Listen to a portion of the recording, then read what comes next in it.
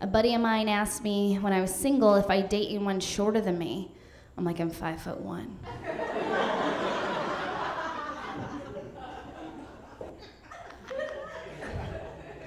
I don't know what that would be like. Go to the bar, he be the guy in the booster seat,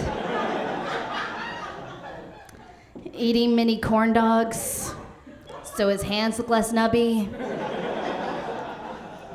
I used to date a guy who was blind in one eye. He was a really good sport about it, except for when it came to 3D movies.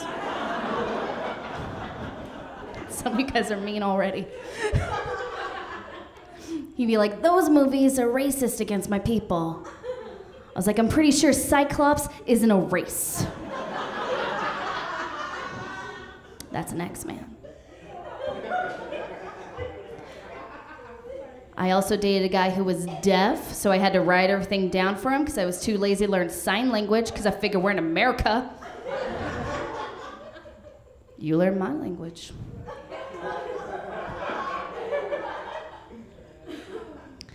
I got to visit Canada recently for a comedy festival, which was great. I love going to Canada because with the exchange rate, it's like I'm being paid like a man.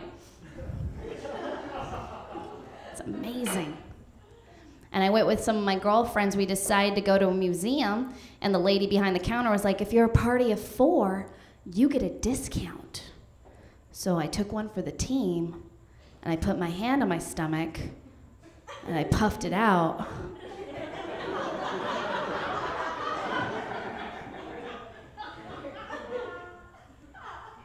I said, well, I got a question for you.